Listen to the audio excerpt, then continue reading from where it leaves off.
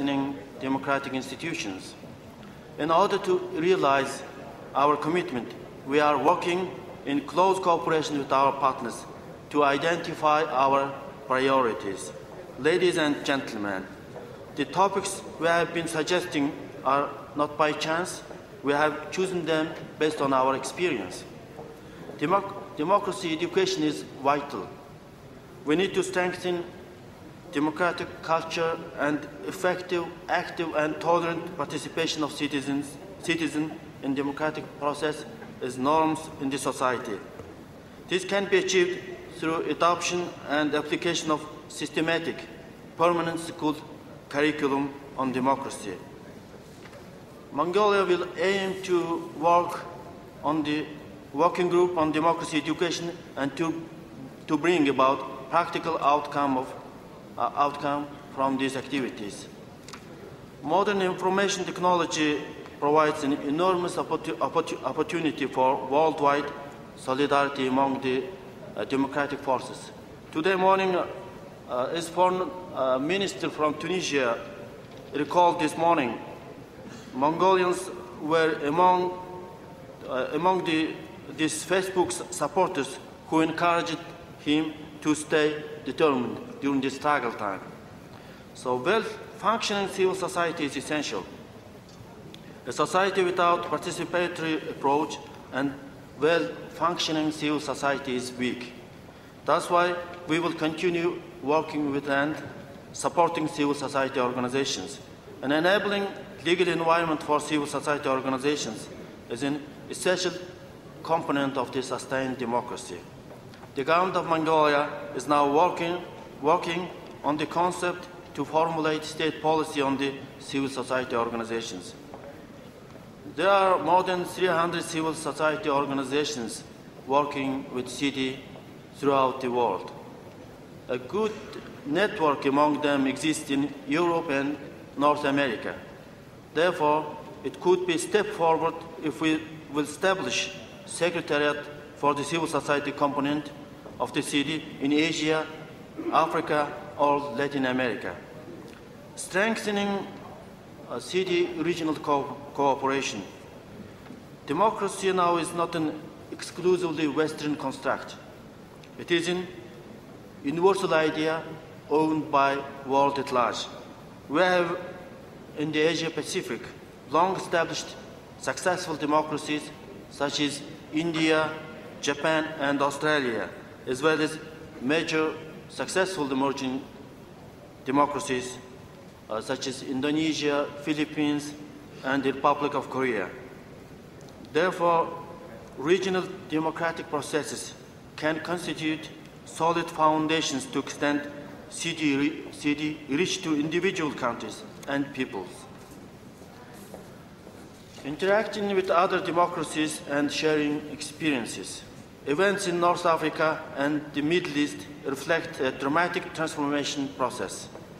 Our shared commitment to assisting those countries seeking support during democratic transition and the consolidation of democracy by sharing experience and identifying best practices is timely today. Therefore, our cooperation in support to democratic transitions and consolidation of democracy is indispensable to our activities. I hope that Mongolia's priorities would enjoy a wide support of the community. Mongolia has been standing for the reform of community of democracies. In the anticipation that the new structure should be helpful for the chairmanship to lead the organization and to make our community a dynamic, transparent, open, inclusive forum. Distinguished delegates, these aspirations will not fully realized without support and assistance and collaboration of governments, regional organizations, corporations, and foundations. I thank you for pledging your full support to our presidency of the Community of Democracies. We agree that the success of Community of Democracies will depend on whether it can make tangible contributions to strengthening democracy. So let's act together. Mongolia is for proactive role of the community of democracies at the United Nations. Promoting democracy is about development, peace and security, and human rights. In that sense, UN is natural partner to the CD. Our common commitments to purposes and principles of UN Charter and the Universal Declaration of Human Rights and fundamental principles of international law shall remain at the center of our focus.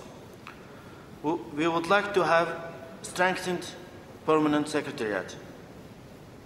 We will organize the first meeting under our presidency in New York this coming September, and we'll post the agenda and dates to all of you in due time. In the meantime, I ask all stakeholders to formalize and put into action the new Governing Council and the Executive Committee. I look forward to your valuable support and tangible contribution to Mongolia's presidency over the next 2 years, so that we will convene our next conference in 2013 with pride of achievement. Thank you.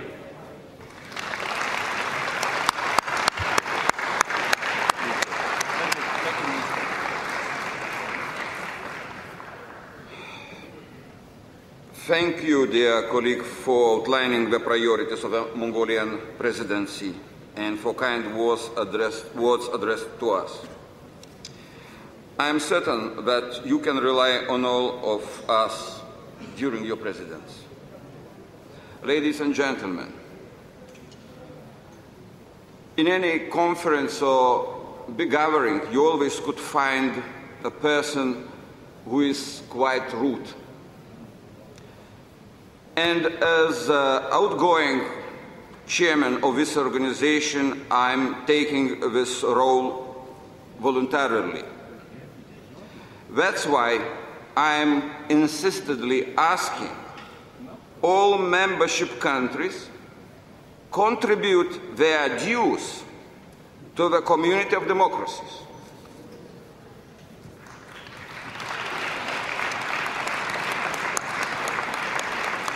Thank you. Thank you for understanding. Ladies and gentlemen,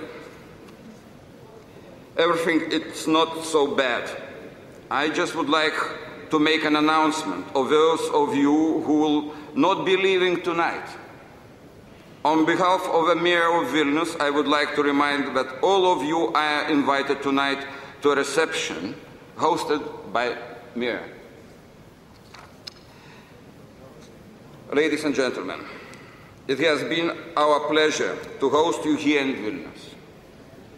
I wish you all a safe journey back to your respective destinations, and I declare the 6th ministerial meeting of the Community of Democracies closed.